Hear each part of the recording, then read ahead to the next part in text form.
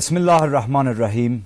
Assalamu alaikum wa rahmatullahi wa barakatuh, dear respected brothers, sisters and viewers. Welcome to another episode of Live in London with our esteemed guest, Dr. Sayyid Ammar Nakshawani. Now, throughout this year, we have celebrated and looked at various Eids, such as Eid al-Fitr a few months ago, Eid al-Qadir on Friday night's show, if any of the viewers tuned in. And inshallah, in this week, we'll be looking at Eid al-Mubahila and celebrating it worldwide, whether it's with our families or friends or our local centres. Now, the event of Mubahila is one commonly known as the interaction or debate that took place between the Holy Prophet and his holy family, peace and blessings be upon them all, and the Christians of Najran.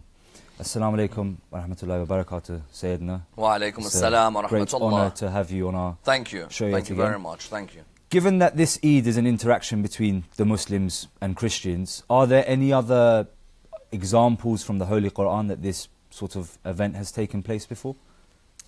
There are bound to be examples in the Holy Quran of Christian-Muslim interaction, simply because of the fact that you've got, two religions which share a common message, share common values, are really in and around a few hundred years of one another. Their births are seen as being within 500 to 600 years of one another, and there's bound to therefore be a number of references in the Holy Quran to the Christians or to those who had helped the message of Christ as an example for the nascent Muslim community, let's say in Mecca or in Medina at the time.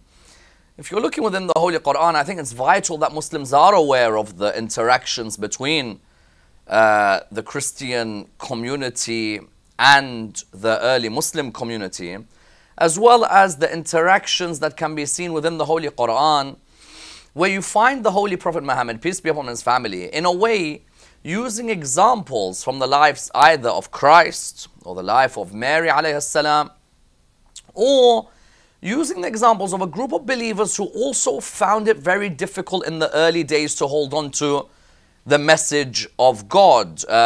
You notice that in early Islam, you've got this situation where the companions are finding great difficulty with the oppression of the Meccan aristocrats. And so what we see is that there's a reference back to the companions or the disciples of Christ, for example, who were also finding difficulties in their time. So if you look at, let's say, the story of Ashab al-Kahf, you've got the 7 sleepers of Ephesus, as it's known in Christian literature. A group of youths who are believers in the oneness of God, believers in Christ, and the message of the prophets that have preceded Christ.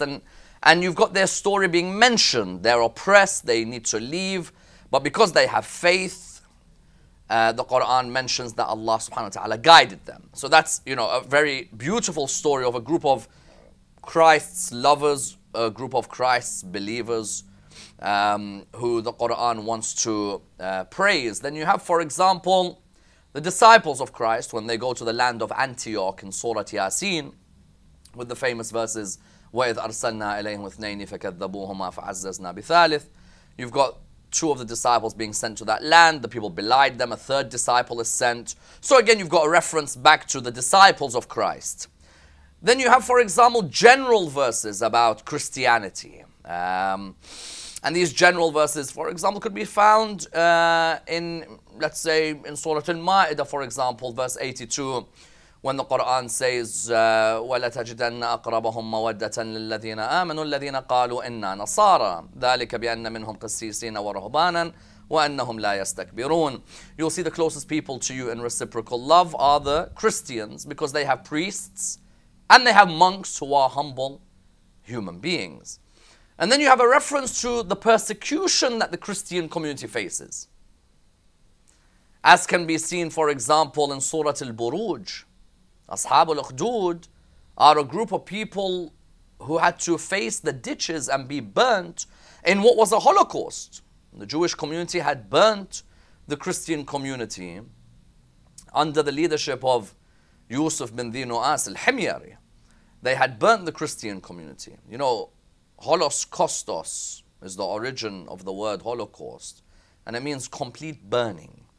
And they had completely burnt these people. They burnt their children, they burnt their wives, And these people, one of the safe havens they found later on would be the land of Najran. Yeah? So, you know, in that border of Yemen and modern-day Saudi Arabia, these people would find a safe haven holding on to Christianity. You've got the general terminology, Ahl al-Kitab, which is mentioned in the Quran. And one notices Ahl al-Kitab, the people of the book. One would think it should be, for example, why is it not Ahl al-Kutub? Why is it Ahl al-Kitab? So when the Quran says, قُلْ يَا أَهْلَ الْكِتَابِ تَعَالَوْا, why isn't the Quran not saying, قُلْ يَا أَهْلَ الْكُتُبِ? Because we have the Torah and the Injil and the Quran, the Torah and the Bible and the Quran should be the people of the books. But it's as if Allah subhanahu wa ta'ala is saying that your message is all one message from the heavens. It's the same message, and it's a submission to the Lord. So you've got all of these wonderful examples, and Mubahila is another one, another of the examples of that Christian-Muslim interaction that takes place and the theological discussions that occur within. The year, when I was researching this topic in the morning, the year that Mubahila actually took place is referred to as Aam al-Wufud. You have to excuse my Arabic. Yep. Why does that have a name for the year? Why isn't it just a number like 10th after Hijrah, for example? Well, yeah, it's 9th after Hijrah, the year when it took place, but Arabs hither to that point were naming their years after the most notable event that's taken place. So, for example, if I were to ask you, what was that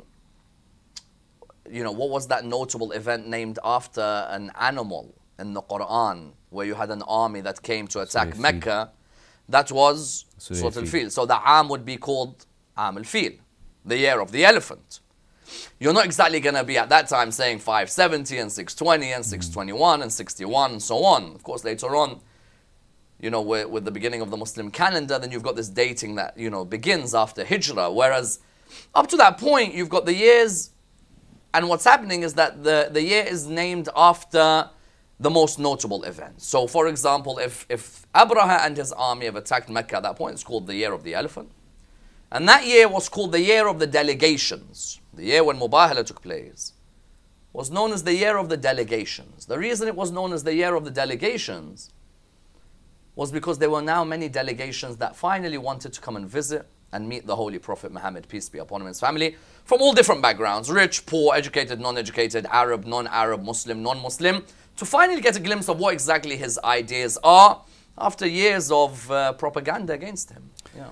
So if they came to visit him, I'm assuming Mecca and Medina, did they become like a central hub for Islam back then? Is that why they would come to these cities? Well, the context of what's taking place at this time is that he's now virtually got control of Mecca and Medina. It was only a few years earlier to enter Mecca for a few days was a difficult idea for many of the Muslims, as in the Hudaybiyah Treaty had sought to somehow build relations between the Muslim community in Medina and the Quraysh elite until the opening of Mecca took place a couple of years later. The Prophet Muhammad, peace be upon him and his family, was already powerful in Medina. But now he has Mecca and Medina under his belt. And when he has Mecca and Medina under his belt, what we find is that there are lots of tribes and lots of people who for years have had misconceptions about the Prophet Muhammad, peace be upon him and his family. You may have people who even are viewing the show who may not necessarily be Muslim, but have heard, you know, propaganda against the Holy Prophet, trying to vilify his image. And sometimes what you want to do is you want to actually go and meet people who know about the man. And in those days, you could actually go, and you could actually go and meet the man himself. You can go to the Holy Prophet, peace be upon him and his family. And maybe you've heard Islam is the religion of X, Y, Z. Well, go to the Holy Prophet Muhammad, peace be upon his family, and ask him. So what you had is that delegation after delegation now wanted to go and meet him. And if you look at the way some of these Arabs were coming to meet him and to talk to him, it was extremely interesting. You've got, for example, someone who came to meet the Holy Prophet, peace be upon his family. He said to him, "You're Muhammad?" He said, "Yes." He said, "What do you think about sheep?" He said to him, "They're the creation of God." And what do you think about camels? And he's like, "Well, they're a creation of God." And then he asked the Prophet Muhammad, he says to him, "Okay, what if someone steals my sheep?" And Prophet Muhammad said, "Well, justice is to be observed." And he's like, "You know what, it sounds like a cool religion to me. I'll join it." There were people who were that basic. They just wanted to see, well, do his ethical principles, do they accord with my ethical principles? Then there were others, for example, who wanted to join Islam, wanted to become Muslims, but not wholeheartedly, and they still wanted to live a certain life. For example, there were those who came to visit him who said, we'll be Muslim, we'll pray, we'll fast, but we've still got one idol at that tree over there. Do you mind if we just visit like once a week? There were others who, for example, would say, we pray, we fast, but do you mind if we have the odd drink once a month? And Islam, one of its meanings is submitting wholeheartedly to God and not picking and choosing which parts of the religion you want to submit to.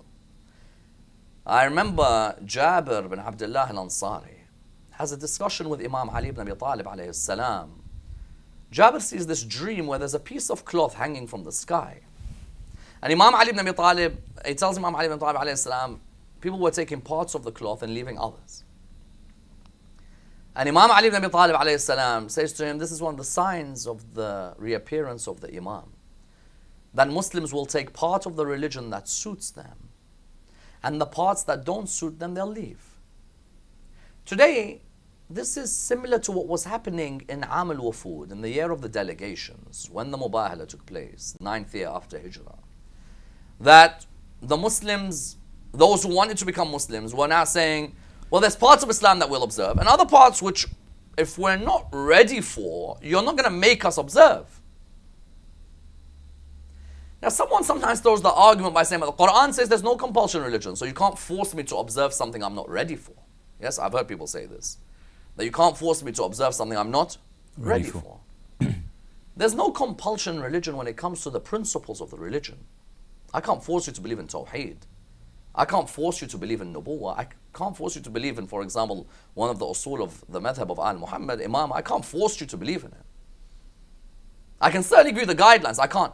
However, the moment you submit to those principles, the moment you accept them, you have to submit to the laws of the religion. A person cannot turn around and say, I'm not ready to do so and so. We have people in our community who will say, for example, about certain acts of worship, they'll say blatantly that I'm not ready to do this act.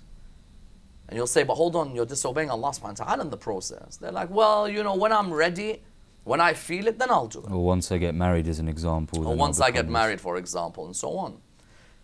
So what was happening is that you got these. You've also got then, for example, Ali al-Akbar. Ali al-Akbar, alayhi salam, son of Imam Hussein, his great-grandfather from his mother Layla's side was Urwa bin Mas'ud al-Thaqafi. And Urwa bin Mas'ud al-Thaqafi had come, and when he had come to visit the Holy Prophet, peace be upon his family, on behalf of the people of Thaqif. Thaqif and Hawazin are two brutal Arab tribes you don't want to face. And they were the most vicious of opponents to Ali ibn Abi Talib on the day of Hunayn. But Ali ibn Abi Talib is the master of all warriors and annihilates them. But what you have is that he's the head of the people of Thaqif, and he now comes to meet the Holy Prophet, peace be upon him, and he's enamored by the Holy Prophet. And who would have thought at that meeting that one day that man's great-granddaughter is going to marry that man's grandson? Yeah. Because Imam al-Hussein alayhi salam later marries Layla, who's the daughter of Maymuna, daughter of Abi Murra, Layla, the daughter of Maymuna, and she is the granddaughter of Urwa bin Mas'ud al-Thaqafi. And so what you have there is, he tells Banu Thaqif, he goes back to them. Now you've made rumors about this man for ages, you've hated him for ages, I've gone to meet him. And the man's the best of men. And a man who's brought a religion which, the principles of which are going to guide us. And sadly, his community ended up killing him. And that's why Urwa bin Mas'ud al-Thaqafi is compared to the mu'min of Al Yasin, who came from the furthest part of the city to guide his own people. So you've got all of these delegations that are coming, one after the other. They're all wanting to meet the Holy Prophet Muhammad. And now naturally, one of the most important delegations that's going to come is the delegation of other religions. These people, let's say Arab, Bedouin, or some cases polytheist, whatever. How about the other religions? What do they do? And now you find that members of the other religions are slowly going to come towards Medina to try and find out who is this man who claims that he's the messenger of God. So regarding as an example, the Christians of Najran, you mentioned they went through a Holocaust, they took refuge in Najran. What made them come to meet the Holy Prophet? Did they not have churches where they were, or did Islam not allow them to have churches? Well, when they came to meet the Holy Prophet, peace be upon him and his family, they had one phenomenal church in Najran, and it was called Ka'bat Najran. The same way the Kaaba, in Mecca, is a central place of worship, they have got this phenomenal church known as the Kaaba of Najran, and they're worshipping in that church. You've got 73 different, type of tribes who are living in that area, 40,000 visitors towards that church, people coming from far and wide. So they were practicing Christianity comfortably, but now they know there's a man who heads the state. A man who Medina's his, Mecca's his. And they feel that they have to go and discuss with him. Does this man know anything about Moses? Does he know anything about Christ? Does he know anything about Jacob or Joseph? Many times as Muslims, when we talk about the Holy Prophet, peace be upon his family, one of the biggest mistakes we make is separating the discussion about him from the other prophets who preceded him. What then happens is we make the Prophet Muhammad sound like an Arab random guy who emerges without letting the world know this is one of the great-grandchildren of Ishmael. This isn't a random who's just popped out of nowhere. This is a person who's raised in nobility in the sense of he comes from ancestors who are the most renowned and the most noble. So the Christian community hither to that point, they've got their church.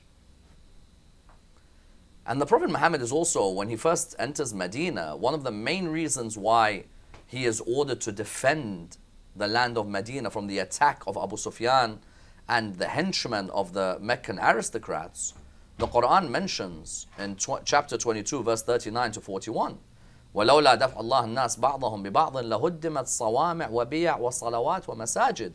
If it wasn't for us telling the Prophet Muhammad, peace be upon him, to defend himself, there wouldn't be a single church or monastery or synagogue or mosque. It's a shame if there's a Muslim country where there's no churches. In the absence of an infallible, let's say in Shia theology, it's a shame if there is a country that claims to be a Muslim majority country that does not allow the Christian community to worship. So some of these Christians never met the Prophet Muhammad in their life, had been happily living where they were living, but now decided that, what? Let's take, for example, a group of us and let's go and see this man. Committee. Let's go and ask him some questions. Let's see the way he interacts with us. And if he claims to be a man of God, we'll take this even further. We're not just going to stop there. We'll take this even further and even possibly be willing to invoke God's curse upon whoever of us is lying. I read in a narration around 40,000 of them turned up. Is that, that's if you were to gather 10,000 people, would that not be an act of war? Just to get my head round invoking curses and challenging people to debates, how did that whole encounter occur in Medina? What pushed these events to take place? I wouldn't say 40,000 definitely turn up. I'd say that there's certainly, a good number of their high priests who turn up. And when they turn up, they come in quite luxurious regalia, and they want to, they enter, according to different narrations, the mosque of the Prophet Muhammad, peace be upon his family. And one narration mentions that they meet Abd al-Rahman bin Auf and they meet Uthman bin Affan. And they ask, where is Muhammad? And the reply from the two of them is, Ali is sitting there, go ask him. When they go to ask Imam Ali ibn Abi Talib alayhi salam, He looks at them and he says, come back tomorrow in garments a bit more humble. And you will definitely meet the Prophet Muhammad, peace be upon his family. And they realize that as men of God, that entering the mosque in such a situation, representing the religion with a man who has, himself said that he's the messenger of God and the final one, maybe required a bit more humility from them. And they come back the next day. And when they come back the next day, as we mentioned, they want to see this, there's a lot of false prophets out there. There's a lot of false prophets, lots of false messiahs. And let's see if this man actually is a man of God. So first, amongst the questions they ask him is, who was Joseph's father? Nabi Yusuf alayhi salam. They ask him, who was his father? And the reply is Jacob, Yaqub. They say to him, who was Moses' father? He says, Imran. Who's your father? He says, Abdullah. And they said to him, who was Jesus' father? That's the point they want to reach. Who is Jesus' father? The Quran, the verse is revealed upon the Prophet Muhammad, peace be upon him and his family, at that moment. Because when the Prophet Muhammad replies, Jesus had no father, they said, then God must be his father. He is the son of God. And the Quran then replies to them with the phenomenal principle. إن مثل عيسى عند الله كمثل آدم خلقه من تراب ثم قال له كن فيكون. The example of Jesus is similar to that of Adam. God created him from dust and said, be and it will be. Kun fayakun, created him from clay and be and it will be. If you're saying Jesus should be the son of God because Jesus did not have a father, Adam has a greater right of being the son of God because Adam has no father or no mother. So therefore, they begin to see that, there is a point being made here. That this man knows Moses, knows Joseph. He knows, for example, about the Abrahamic prophets. But he's given us something to think about when it comes to Christ. Many Christians will say this same line. That Jesus must be the Son of God because Jesus did not have a father. I often wonder in my research a couple of things. Number one is Adam deserves to be called son of God because he has no father, no mother. At least Jesus had a mother. I always wonder also how many times in the Bible Christ actually says that I am the Son of God. And I also wonder how many prophets in the Bible are called sons of God. And I wonder whether we're all the children of God. So these are things which, you always wonder about when you're discussing these issues. So they say that to the Prophet Muhammad that, okay, we see where you're coming from, but we do not agree. And the Quran mentions this phenomenal moment that occurs. It's the 9th year after Hijrah. You're looking at 23rd, 24th Dhul Hijjah. A year and a bit before the Prophet Muhammad, peace be upon him and his family, dies. So you're talking 21 years into his prophethood. And the Quran, at this moment, doesn't just tell the Prophet Muhammad, peace be upon him and his family, you challenge them. It asks him to actually tell them that after this knowledge has come to you, you're still disputing me. Say to them, we'll bring our sons, you bring your sons. We'll bring our woman, you bring your woman. We'll bring ourselves, you bring yourselves. We'll enter a Mubahila, meaning that we'll ask God to curse those who are wrong from us, the disbelievers. And then ثُمَّ نَجْعَلْ لَعْنَةَ اللَّهِ عَلَى الْكَاذِبِينَ. The ayah states in Arabic in chapter 3 verse 61. بسم الله الرحمن الرحيم فمن حاجك فيه من بعد ما جاءك من العلم فقل تعالوا ندعو أبناءنا وأبناءكم ونساءنا ونساءكم وأنفسنا وأنفسكم ثم نبتهل فنجعل لعنة الله على الكاذبين. Whoever disputes with you after the knowledge has been made clear to them. So say to them, we'll bring our sons, you bring yours. We'll bring our woman, you bring your woman.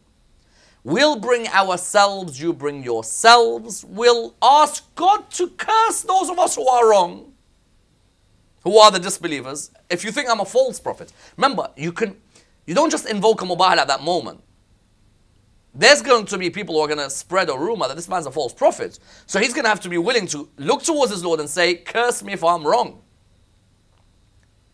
And are you willing and that confident to tell the Lord to curse you if you are wrong? And then Allah will withdraw His mercy from the disbelievers. It's huge because the Prophet Muhammad is not saying, okay, you know what, tomorrow I'll debate you. Or tomorrow I'll challenge your Mubahila. He's now brought others into the frame.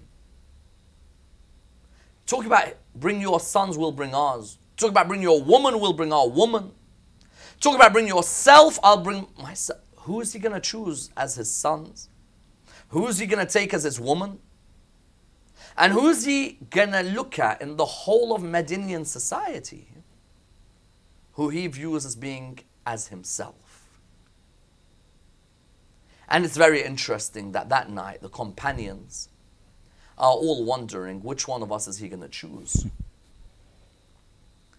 Because it's a great honor. You know, you're going to be the one revered as either being known as from the sons of Muhammad or of the woman he's married to at the time.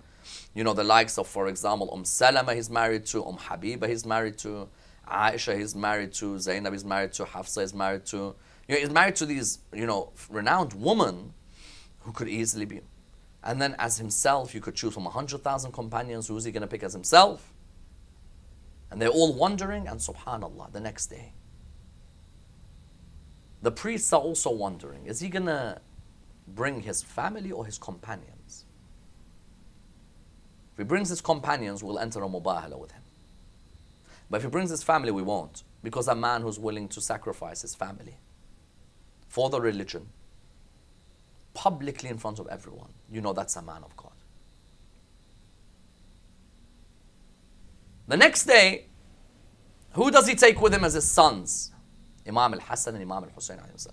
Hither to that point, how old are they? 6 years of age and 5 years of age. And it's wonderful how he puts youth at the forefront of the religion. Today in our mosques, there are mosques whose numbers are dwindling because the elders are out of touch with the needs of the youth. The dad is more concerned that the sheikh is his friend rather than whether his son is inside the majlis or no. London, I'll give you a prime example. London. 4 or 5 of the biggest mosques in London, English lectures are not their main lecture. The sheikh or the sayyid will give a lecture in Arabic. Numbers of youth attending is atrocious. I personally can't blame them. And the organizing committee of the mosques, especially in the Iraqi community in London, will not hand over the keys to the youth. And other communities in London as well. Some have tried to make an effort to say youth should be at the front. But I can guarantee you that in the wilad of Imam al-Hadi, let's say, last week, I can guarantee you 70% of, let's say, for example, Iraqis aged between 20 and 35 did not attend a majlis in one of the prominent mosques in London. Because the mosque does not put the youth at the forefront. Rasulullah puts Imam al-Hassan, Imam al-Hussein at this very pivotal moment. The Christians have come and said, listen, we'll challenge you. The reputation of the entire religion. The entire religion. His own reputation, the Muslim Ummah. And he puts Imam al-Hassan, Imam al-Hussein, when the Quran says, وَأَبْنَاءَنَا وَأَبْنَاءَكُمْ. Secondly, it highlights Imam al-Hassan, Imam al-Hussein's grand position. That if a Muslim today says to me, Hassan and Hussein are great because they're the grandsons of the Prophet Muhammad, I'm like, no. He viewed them as if they were his sons. And that's a huge honor. Muawiyah had a servant by the name of Dhakwan. And he was really angry. Why do people say Hassan and Hussein are the sons of Muhammad? And Dhakwan mentions to him that in the verse of Mubahila, Abna'ana. And so when Eid came, Muawiyah tells Dhakwan, make sure you give the gifts towards my sons. What he meant were his grandsons. So he said to him, when it comes to your grandsons, it's okay for you to call them sons. But when it comes to Rasulullah, you have a problem with him calling Hassan and Hussein his sons? It's a term of endearment. But God has now shown in this verse that this is how high Hassan and Hussein are. And that Imam al-Hassan, Imam Hussein alayhi salam, at that young age, at the age of 6 and 5, can represent this religion. Like Imam al-Jawad could. Like Imam al-Hujjah could. When people say your imams were at this young age, I defy you. Try and defeat our imams at 5 or at 6 or at 9 in a debate. Allah subhanahu wa ta'ala, when he says, فَمَنْ حَاجَكَ فِيهِ مِنْ بَعْدِ مَا جَاءَكَ مِنَ الْعِلْمِ فَقُلْ تَعَالَوْا نَدْعُ أَبْنَاءَنَا وَأَبْنَاءَكُمْ. This is a clear statement to everybody that there is none like Hassan and Hussein. أَبْنَاءَنَا وَأَبْنَاءَكُمْ. نِسَاءَنَا وَنِسَاءَكُمْ. I will bring our woman, you bring your woman. Prophet Muhammad, peace be upon his family, he's married to his wives at that time. Yes. There's many great women in Medina at the time. Fantastic woman. He takes Fatima al-Zahra alayhi salam with him. Again, to clearly show that none of these come near the iman or the taqwa of Fatima al-Zahra. And that's why there's no doubt when it says the 4 women of Jannah are Asiya, Maryam, Khadija and Fatima alayhi salam. And that she is the greatest of all women. Maryam was the greatest of her time. When Fatima comes, none comes near Fatima. Secondly, what's interesting is that he wants a woman to represent the religion in the public spotlight and politically. How many wonderful sisters in our community were deprived of education, were deprived of representing the religion politically or socially? Because of the backwardness of our communities. That instead of our communities promoting women at the front of the religion, we made 100 excuses, no, this, social, hijab. 9th year after Hijrah, a year before he dies, his Lord is telling him, فَقُلْ تَعَالَوْا نَدْعُ أَبْنَاءَنَا وَأَبْنَاءَكُمْ وَنِسَاءَنَا وَنِسَاءَكُمْ. We'll call upon our woman. The religion of Islam was never meant to be a male chauvinist, arrogant, patriarchal system that did not value the woman in any way. It was meant to be a religion that did not look at the woman and the man except for the value of what they've contributed back to society and their spirituality. Yes, socially there may be different roles at different times and different responsibilities, but spiritually the feats to be achieved are the same.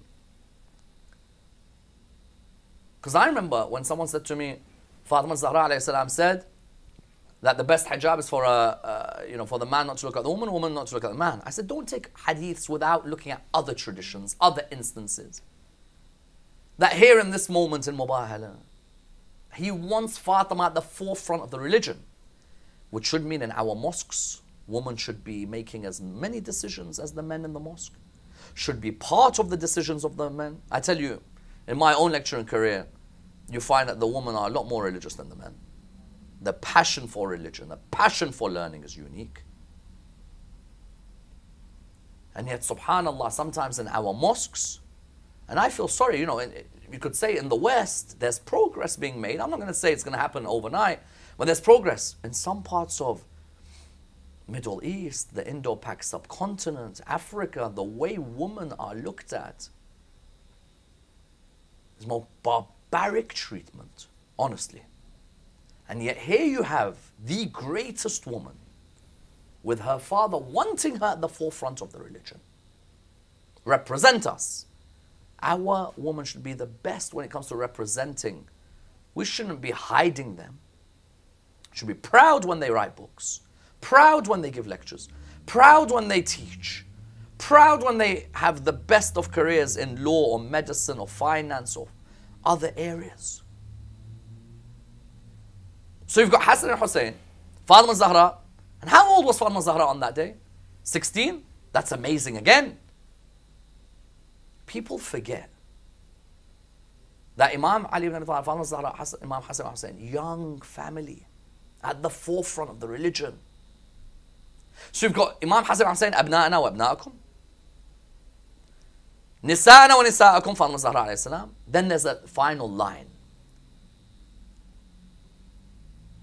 which Sa'ad bin Abi Waqqas reminds Muawiyah about in Sahih Muslim. My dear brothers and sisters, in the chapter in Sahih Muslim on the virtues of Imam Ali alayhi salam, and I beg you, let's become a community of readers. I'm begging people. In the chapter of the virtues of Imam Ali, Muawiyah, son of Abu Sufyan, asks Sa'ad bin Abi Waqqas, what prevents you from cursing Ali, son of Abu Talib? Now this, you know, wallah, this baffles me when I read this tradition, because why Muawiyah and Sa'ad bin Abi Waqqas, who people will say, you know, may Allah be pleased with them, next to their names, why have we reached a stage at Muawiyah's time where we're asking questions about what prevents a companion supposedly going to Jannah from cursing Ali? I remember Nawawi in his explanation of this tradition says, yes, what Muawiyah meant is, what is it that prevents you from cursing Ali? Is it your taqwa? Sa'ad ibn Abi Waqqas replies by saying that there are certain attributes given to Ali ibn Abi Talib, certain, you know, certain merits that he has. And he mentions, on the day of Mubahila, he was known as the self of the Prophet Muhammad, peace be upon his family. Sahih Muslim. I ask everybody. And Tafsir al-Jalalain of Suyuti and Mahalli, Tafsir al-Jalalain, in Sahih Muslim it's clear. Muawiyah asked Sa'ad bin Abi Waqqas, what prevents you from cursing Ali? Which goes to show you the idea of fourth Khalifa, rightly guided, was not early. Nonsense. Comes later in Ahlul Sunnah wal Jama'ah's creed of four rightly guided caliphs. And Sa'ad mentions, he mentions Khaybar, for example, but he also mentions Mubahila. He mentions that day where the companions are all yearning. What better accolade on this, in this life is there to achieve than being known as the nafs of Muhammad sallallahu alayhi wa alihi? Because if we were to say all the prophets are great, but the greatest is Muhammad sallallahu alayhi wa sallam, then what about the person who's known as the nafs of Muhammad? What position does that put him? Imam Ali ibn Abi Talib alayhi salam, how old was he on that day? 31. In his youth. And they all now go towards the Christians. And the Christians are mesmerized by looking at Ashab al-Kisa all together. In the same way that they were together in the revelation of 33:33, from the word innama, now they're mesmerized, looking at the light shining from their faces. Muhammad, Ali, Fatima, Hassan and Hussein. And the description is so vivid. And you wonder, which religion would be proud of a generation that massacred the family of the Prophet Muhammad, peace be upon his family? With the last of them lying on the ground 50 years after this incident in Karbala. And so what takes place is that the Christians see this. When they see this, they say, we're not going to enter a Mubahila. Why? Because the amount of light that shines from those five faces, if it told a mountain to move, the mountain would move. Subhanallah. And that's why every Muslim on this earth has to love Al Muhammad alayhi salam. I'm not obligated to love every companion, but I'm obligated to love Al Muhammad. If I mention Al Muhammad in my salah, it's not void. If I mention the name of a companion in my salah, and my tashahhud, it becomes void. Al Muhammad, we always say Allahumma salli wa sallim wa barak ala Sayyidina Muhammad wa ala alihi, kama sallayta ala Ibrahim wa ala alihi. Same way God chose the family of Abraham with the covenant of prophethood. No one called that a monarchy. When God chose Al Muhammad, they said, you Shia only follow like a monarchy, son. With Ibrahim, it was all cool. Ibrahim, Ishaq, Dawood, Yaqub, and so on. But now with Al Muhammad, you have some sort of hasad. You have some envy of what God gave Al Muhammad? And so subhanallah, he made it clear. Because people always say, Ghadir, is that the only time he showed Imam Ali's greatness? At Mubahila, Sa'ad says, I remember that day where he said Ali is his self. Yeah. At the moment, I'm in a mind-blown state of mind. I think we need to go to a break so Inshallah. I can digest God the bless. story and the amazing knowledge you have, mashallah. So to our dear viewers, please join us after a short break. We'll be back. I don't know where to begin with the questions I have for Sayyid Ammar, but inshallah in the second part of the show I'll put some questions forward to him. You've sent some questions via WhatsApp. You can also ring in live to the channel. The number is 0203 515 0199. We look forward to joining you after the break, inshallah, looking deeper into the event of Mubahila, inshallah. Assalamu alaikum wa rahmatullahi wa barakatuh.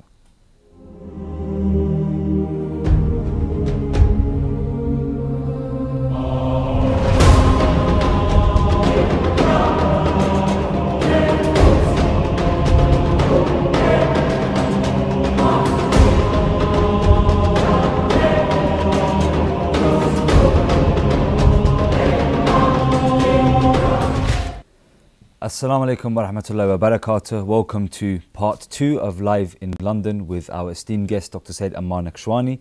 Tonight's topic is the topic of the event of Mubahila. Now, if you missed part 1, especially the end of part 1, you've missed out on a great story told by the Sayyid. I'm still trying to get my head around what actually happened. And coming back to the event of Mubahila, why, if the Prophet came as a prophet of mercy, why would he then challenge people to curse them? Shouldn't he have just prayed for them? It certainly is not like the Prophet Muhammad, peace be upon his family, to go around looking to curse people or to wish upon them to become pigs and monkeys and so on, which I think certain scholars allude to, that had they accepted this Mubahila, this is what, may have been a punishment. And, scholars differ upon this. I think there's a recognition here that these people are part of a community who believe in him who believe that he is a false prophet, people who believe that he is the Antichrist. If you're going to be spreading rumors like that, then are you willing to enter this curse? And it's interesting that some of the Christian priests are narrated to have turned around and said, listen, let's not enter the curse now. If God wants to, by the end of the year, he's going to destroy this guy anyway. And they look at the terms and they're thinking, well, you know what, if the Jews are going to be subordinate to the authority of Muhammad and agree to pay a tax for the state, maybe that's the best terms which we could go with. Inshallah. We've just had a caller phone in. Assalamu alaikum. Wa alaikum assalam wa rahmatullahi wa barakatuh. Yes, brother, could you share your name and your question, please? Assalamu alaikum, viewers. My name is Brother Hamid from New Jersey. How are you, Sayyid Jabir and Sayyid Ammar? Wa alaikum assalam, brother. Alhamdulillah. Alhamdulillah. I just had a question, and this is a question I've had for a very long time now. And alhamdulillah, I just found the answer to it. So inshallah, I would like to ask a question as to why does it take so long for this answer to be, for this question to be answered for me, inshallah. We all know that the Quran has many different layers. For example, a mathematical layer that many people use in debates, be it with Christians or non-believers, about the Quran as a miracle of Prophet Muhammad, peace be upon him, and his family, is of the many numerical miracles in the Quran. For example, if you take a look at the number of times the word Ard, which is land, and the sea is mentioned, you get the exact ratio that Earth is 70% water and 30% land. Or, for example, in this Mubahila, the Quran, as you mentioned in the verse, it says 25 times. It says the comparison of Adam alayhi salam is the comparison of Jesus, peace be upon them both. The name Muhammad sallallahu alayhi wa sallam is mentioned 4 times in the Quran, correct? Yes. And the Quran, in the next verse, it says "Anfusana wa anfusakum," and we just discussed how it refers to Amir al-Mu'minin Ali ibn Abi Talib alayhi salam, correct? Yes. Yes. How come, 4 times Muhammad is mentioned, it should make sense that 4 times Ali is mentioned as well in the Quran as well, no?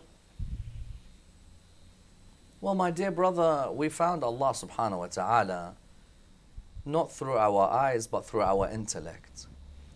We really don't need for us to have 4 and 4 or 72 and 28 or 50 and 50 or all these different ratios mathematically for me to believe in God. I found Allah subhanahu wa ta'ala through the creation of God. I recognize that for every creation there must be a first cause, the creator, and so on. And likewise, I recognize that my Lord would not be unjust in leaving us without guidance, and He sent prophets of God, and it's inconceivable that the final of those prophets would leave the world without announcing a successor who would guide the people socially, spiritually, and politically.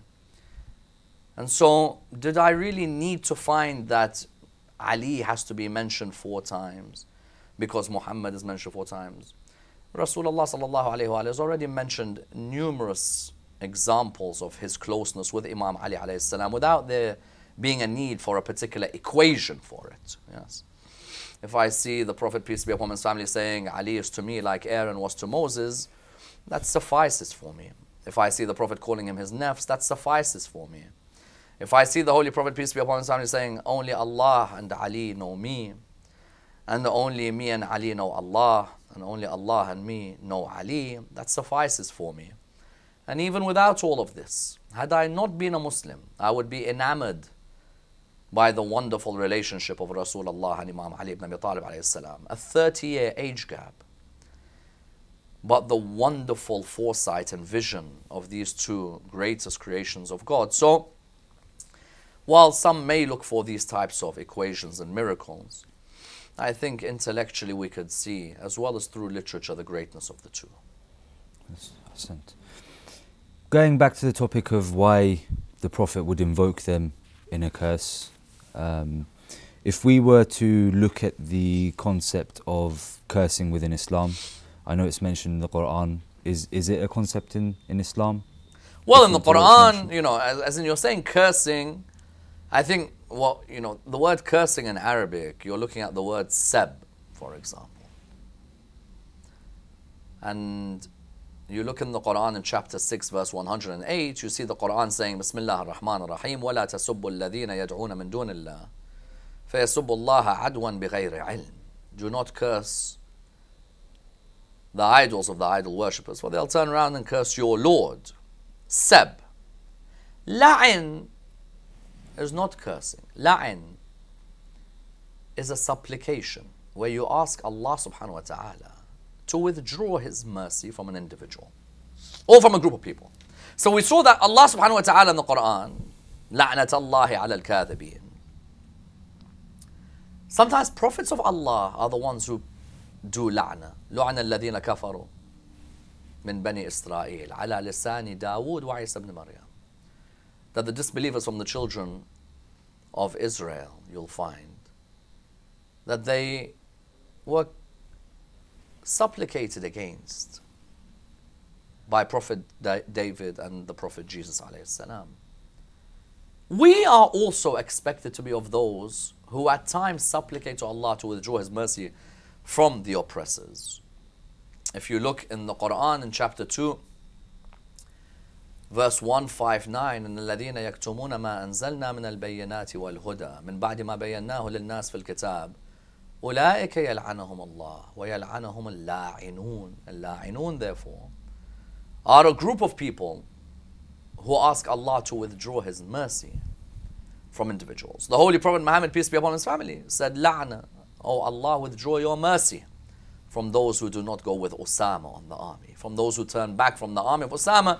When the Holy Prophet, peace be upon his family, was about to pass away, he had ordered the companions to go under Osama bin Zayd, the 18-year-old, and some of them rejected this. And he said, La'na on those who turn away from the army of Osama. La'na, therefore, is a Quranic concept. To ask Allah to withdraw His mercy is there. But there's certain things we need to understand with any concept, especially in the world of tabarra. Number one, there's a time and place. If I'm going to ask Allah to withdraw His mercy from an individual, if I'm sitting next to someone who reveres that individual, I'm not going to do la'na then. and that person's feelings may be affected and harmed, and it's not the best of etiquettes.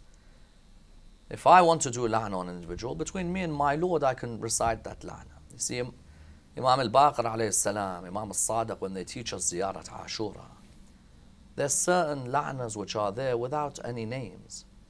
There's a precedent that's set.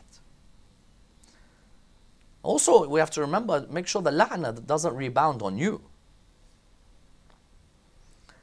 Because if I'm going to do la'na, I'm going to ask Allah, Ya Allah, Allahumma la'an, for example, Shimr bin Dhil Jawshan. Why?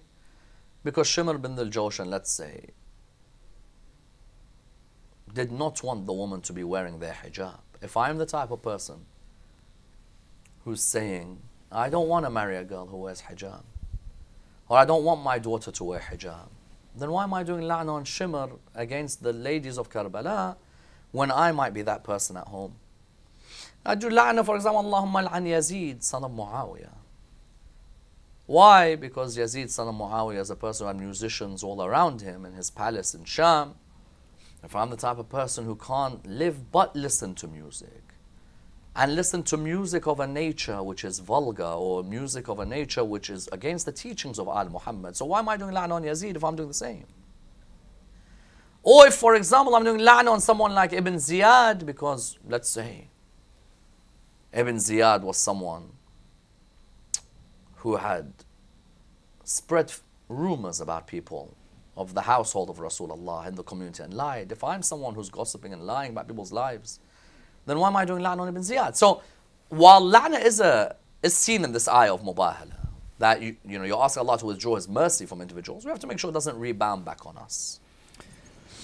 So after you mentioned the Prophet, Hazrat Zahra salam alayha, Imam Ali alayhi salam, Imam Hassan, Imam Hussein came together, the priest saw them, saw the light in their faces and said, if these guys were to tell a mountain to move, the mountain would move. We don't want to have any trouble with them. What happened after that? Did the priests just pack up and go home? Did they convert? Did they go back to Najran? No, then it was agreed that, you're more than welcome to continue worshipping in your churches. We're not going to force you with a sword to become Muslim. If a person is forced to become Muslim with that sword, this is null and void. And this is a disgrace to the religion of Islam. Whenever you see a person walking around the Islamic State with a sword in their hands, brandishing it to anyone who disagrees with them, then you know there's issues, sadly. And so what you find is that they say to them, listen, continue worshipping in your churches. That's the world view of Muhammad and Al Muhammad. And let's be clear, there's not many others who had that world view, unless there was a political maneuver he was looking to pull at one point or another. And so with the Holy Prophet, peace be upon him, he says to Imam Ali ibn Abi Talib alayhi salam, write the treaty. Imam Ali ibn Abi Talib alayhi salam, in my opinion, politically is hardly ever mentioned with reverence the way he deserves. You've got some Orientalists and some academics who try and say Ali ibn Abi Talib politically is inept, because when he becomes caliph of the Islamic State, there are civil wars and so on. I'll never forget that person who said to him, how comes in the time of Abu Bakr and Umar we had no wars, when you become Khalifa we have 3? And he says, because in their time they dealt with people like me, whereas in my time I have to deal with people like you. And so I think with Imam Ali ibn Abi Talib, he also mentions, if it wasn't for taqwa, I would be the most cunning of Arabs. But I'm conscious of Allah and all my decisions that I make. And number 3, those who say Ali ibn Abi Talib, spiritually he's my leader, but politically I take others. Who wrote the Treaty of Hudaybiyah? Who wrote the Treaty of Najran? Imam Ali ibn Abi Talib alayhi salam. And in terms of the treaty, was a certain amount of generosity and donations were to be given in a couple of months of the year back towards the poor. Certain amount of tax that was to be levied on them. What we refer to as the jizya for the non-Muslim who lives within the Islamic State. And from then they were able to go back and worship as any person should be allowed to be worshipped. Place of worship may not be mine, but if the people are there, people of peace, then why shouldn't they not be allowed to worship what they theologically have concluded for their life? So carrying on the topic of Imam Ali alayhi salam, a message is coming from Sister Zahra Ali in London. She says, Imam Ali is a man of unity. What advice would you give to bring about unity and peace between people in conflict, either to friends or to family members, rather than Sunni Shia divide? Such a question, we have to be a bit more precise. What unity, what are we referring to? Are we referring to unity within the household, unity within the community, unity between members of the religion? If you're talking on a, let's say, if you're talking, for example, on the communal level, look at the word unity. There's no way we're going to flourish, whether we're in London or in America or wherever we are, unless the members of our community are willing to let bygones be bygones and build and work together again. Till today, we have factions in our community. This mosque follows that marja. This mosque follows that marja. This group loves this marja. This group hates that marja. And this has to be removed. This is a disease in our community, and we have to make sure that it's out quickly. I don't want it to spread anymore. And I know there are people who are working actively to try and bring unity between the mosques in our community. If it's within our own madhab, we certainly need that. Because I hear many people talk about Shia Sunni unity. First, let's have Shia unity. And if it's there then on Shia Sunni unity, here in the UK, I think more and more initiatives have to be made where we bring the leaders of our communities together and discuss the many areas where there are common denominators. I'm not going to deny, in my theology, I'm Shia. In my identity, I'm certainly Shia. And my conclusions, I may differ with other schools in Islam, but that shouldn't stop me. That on the day of Eid, or the day of honoring the Prophet Muhammad, peace be upon him, and his family, or the day of honoring the Quran and its role in our life, or on the day of breaking iftar, the Muslims have to come together. So there are many different levels in our lives in which we are able to bring unity in our different relationships. So let's put unity amongst Muslims aside for a second. We live in a majority Christian country, being in the United Kingdom. How can we use the event of Mubahila to our advantage as Muslims? Because as you mentioned rightly, it's mentioned both in Shia authentic books and Sunni authentic books. So how can we do justice for this Eid and involve the Christians around us? Maybe we can tell them. What would your advice be to someone who wants to connect with the greater Christian community, for example? Well, I'd love if there was an exhibition that was done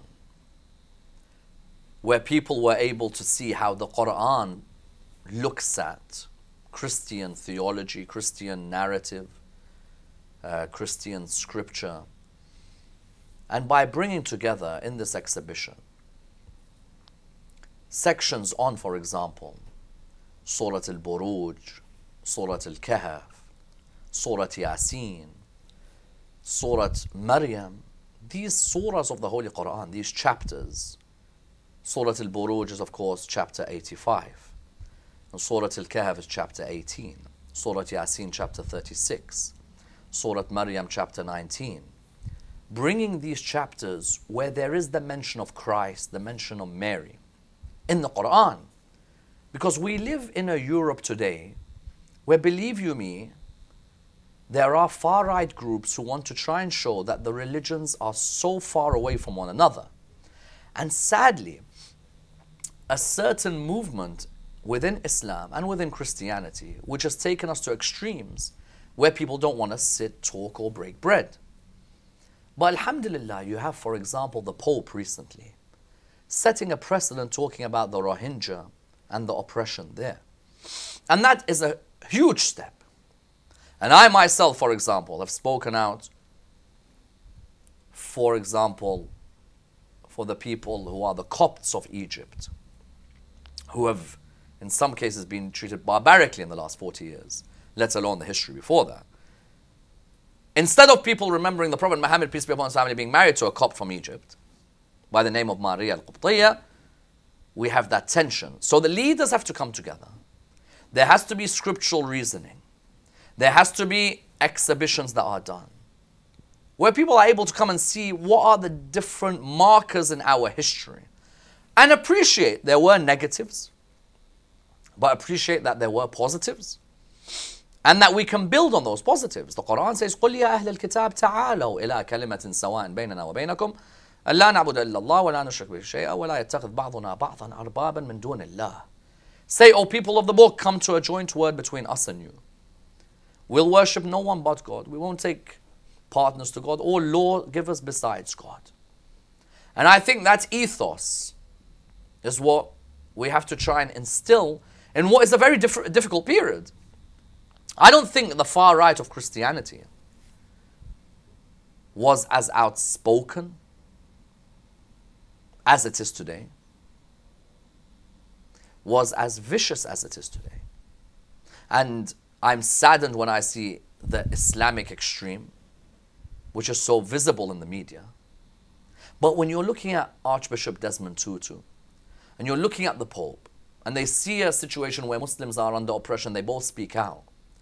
Those are the type of role models who remind me of the Najashi of Abyssinia and the help he offered the Prophet Muhammad, peace be upon him, and his family when Islam was at its birth. So hopefully those are people and examples which we can adopt in our lives. You've got countries, for example, such as Lebanon, where Muslims and Christians live together, but sadly, in some cases, there are so many misconceptions about each other's beliefs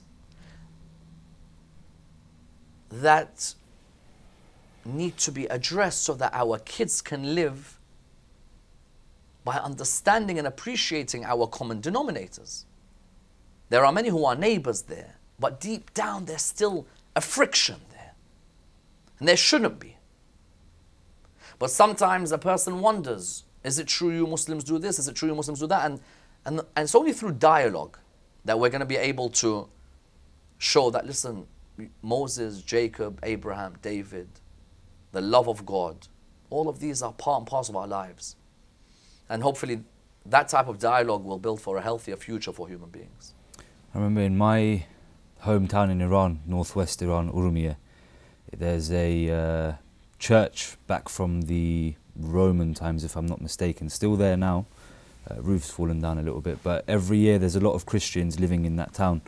When it becomes to Muharram, they come out into the streets, they do Let Me Art with us, they provide food for the Muslims, and it's a great time to get them involved in our majalis and also teach them about our religion and learn from them as well. A question's come in from Brother Amin going on the topic of people. He says, I have a question about using the verse of Al-Mubahila.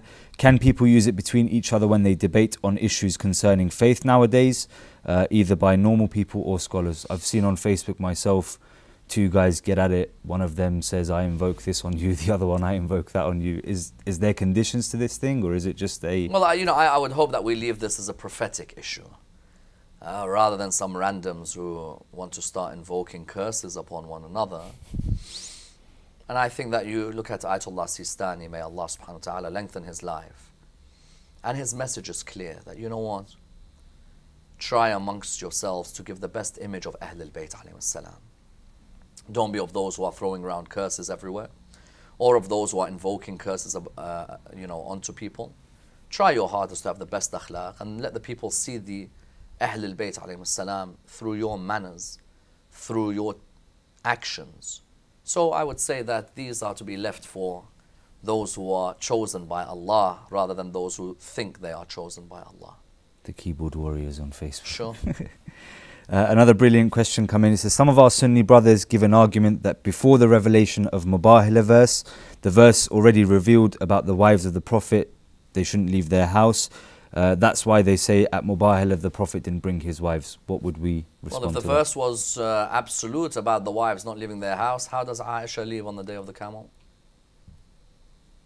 If the verse says, as it says in chapter 33, verse 33, وَقَرْنَ فِي بُيُوتِكُنَّ وَلَا تَبَرَّجْنَ تَبَرَّجِ الْجَاهِلِيَّةِ الْأُولَى وَأَقِمْنَا الصَّلَاةَ وَآتِينَا الزَّكَاةَ وَأَطِعْنَا اللَّهَ وَرَسُولَهُ. Now, if the verse is saying this, وَقَرْنَ فِي بُيُوتِكُنَّ, and they're saying that therefore Fatima going on Mubahila is because the wives couldn't leave, how does Aisha, the wife of the Prophet, come out in the battle of Basra, the battle of Jamal, and fight Imam Ali alayhi salam? But I suppose for the feminists out there, they use her as a good response for those who say that women have no rights in Islam. They will say that no, women do have rights. Aisha, wife of the Prophet, fought Ali ibn Abi Talib. It's a clear symbol of rights in Islam. Another question from Brother Ihsan in London. He says, what are the key differences between understanding Rasulullah through Imam Ali alayhi salam compared to other schools and groups, and how important is it to continue the characterization of Rasulullah through the Ahlul Bayt for the world to truly know our Prophet is and the Islam he brought about? It's a great point. You know, the seerah of the Prophet Muhammad, peace be upon his family, can either be taken from Anas bin Malik or Aisha or Abu Huraira, or it could be taken from the Ahlul Bayt alayhim salam, and I know which one I'll choose, and I'm confident about the ones that I'll choose. And yeah, I really don't need Anas or Abu Huraira or Aisha to be the ones who tell me about the biography of my Prophet. Imam Ali ibn Abi Talib alayhi salam, his grandsons, the likes of Imam al-Baqir, Imam al-Sadiq, I'll take lessons of the Prophet's life any day from them. Of course, someone might argue, well, you will narrate this tradition if she narrates it about, for example, Ahl al-Kisa. I don't mind, as long as there's no contradiction with Imam al-Baqir, Imam al-Sadiq, I'll take it any day. But it's a shame, you know, if you look at the biography of the Prophet Muhammad, peace be upon his family, made by those outside of Ahl al-Bayt, I'm not surprised Rushdie wrote the satanic verses.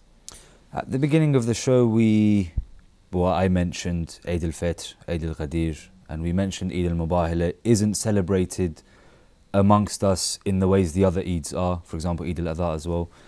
What should we do to celebrate this event?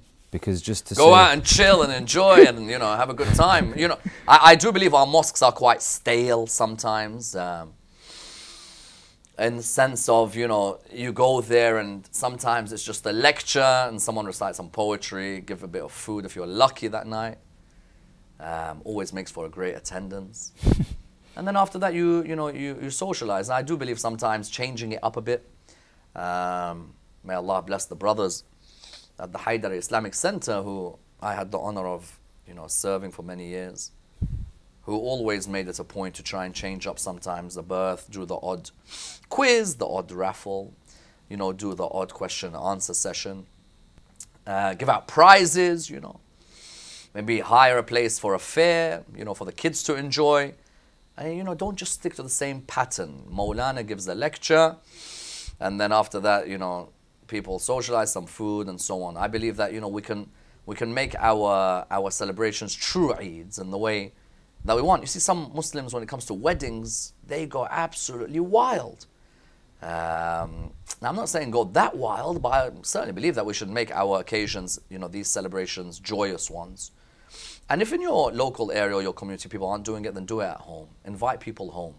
Don't make an excuse, well, there's nothing in the mosque, so I'm not going to do anything. Ahl al-Bayt tell us, Rahimallahu man ahya amrana. May Allah subhanahu wa ta'ala shower His mercy on those who revive our affairs.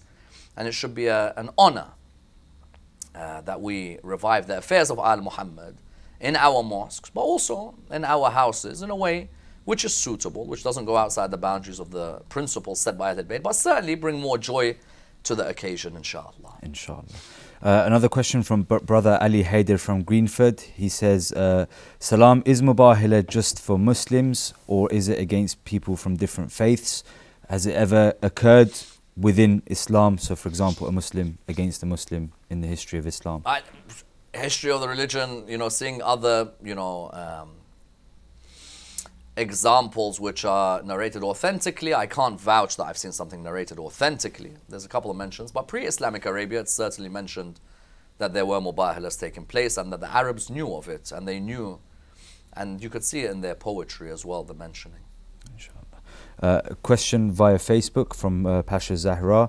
She says, Salam, I have been listening to people's comments about music, that everything in the world has its own tune, even when water or rain falls down on anything. Music is in everything and it's not haram. Could you please explain a little bit more regarding this? Well, you know, I don't want to be one of those who's, you know, completely puts a blanket and says music is completely haram. I think like, you know, a knife, it could kill a human being or it could cut an orange for you.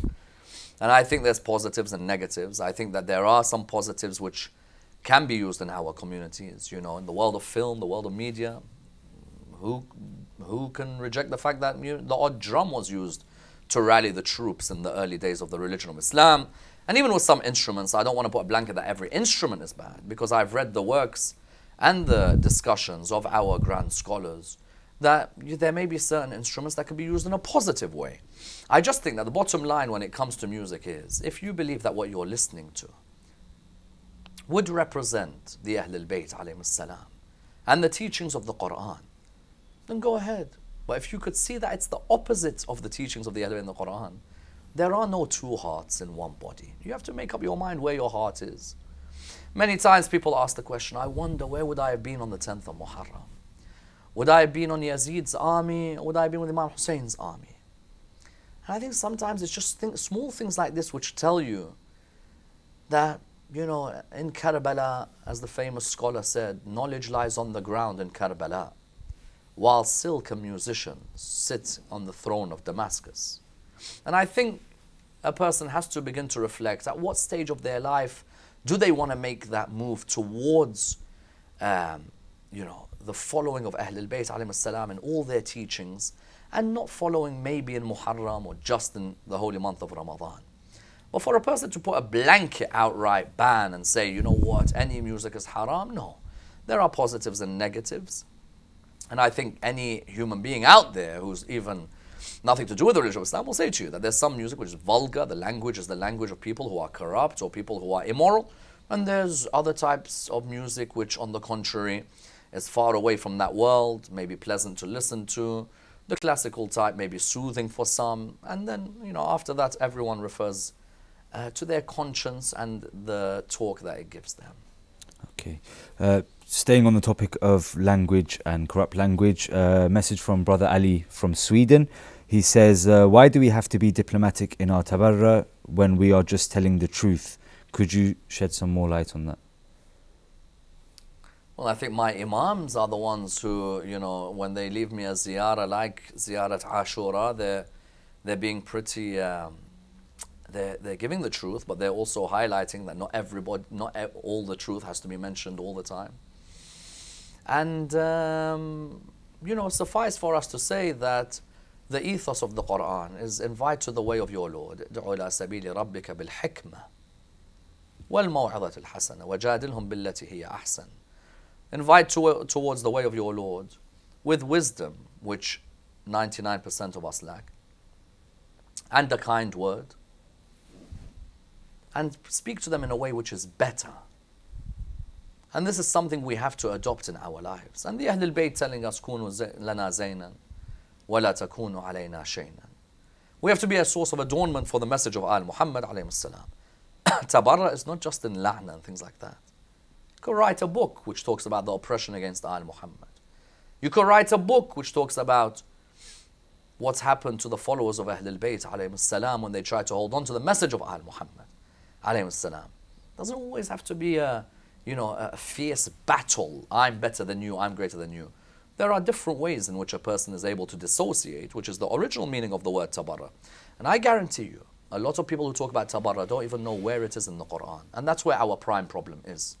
Half the people who want to do these things don't even know any verse, or when they bring verses of the Holy Quran, they'll bring you verses to suit their argument. A person has to build a relationship with the Quran, with the Ahlul Bayt, and invite people towards the way of God in a manner of wisdom, inshallah. Inshallah. A question, you mentioned the event of Mubahila was narrated as a sort of one example from the servant of Muawiyah. Is it narrated anywhere within Christian books? No, I've not come across it in Christian literature. I've certainly seen, you know, certain Orientalists who've discussed it, and they've put their question marks on the event as to whether it actually took place. Was it a forgery of a dialogue just to show that Muslims and Christians had met and had discussed their religions? But in Sunni literature, as I said, Muawiyah's conversation with Sa'ad bin Abi Waqqas, where Sa'ad refers to the Nafs title given to Imam Ali on the day of Mubahila, and Tafsir al-Jalalain of Suyuti and Mahalli, where it's clearly mentioned that the Prophet took Imam Ali, Imam Hassan, Imam al-Hussein and Fatima al-Zahra on that day. Inshallah. Another final question just to end the show, inshallah. It says, what is the best dua that we can read if we feel our hearts and souls are dead from the trials of the world? any recommendations? So many wonderful supplications of Ahlul Bayt alayhim salam. And you know, many times a person may feel down in this world, it may be difficult. Imam Ali ibn Abi Talib says a wonderful line which we should take from him.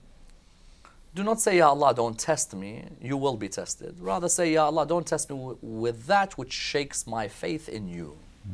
And while your faith in Allah is still strong, then that test is not that bad.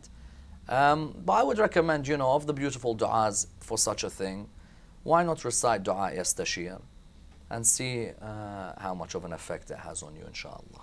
Inshallah. Another great episode, another great night. I myself have learned a lot. Thank you. Thank you very much for your time, Sayyidina. Eid al-Mubahila. Mubarak to you in advance, and to our respected viewers at home. Thank you for tuning in to another episode of Live in London with our esteemed guest, Dr. Sayyid Ammar Nakshawani. We will be back, inshallah, soon with another topic. Looking to see you. Please keep us in your prayers, and a pre-Eid Mubarak for the Eid of Mubahila, inshallah, to you and your families. And do keep us in your du'as. As always, I'm sorry if I couldn't get to all of your questions via WhatsApp, Facebook, but you could call in, inshallah, in the near future and speak to us directly. Assalamu alaikum wa rahmatullahi wa barakatuh.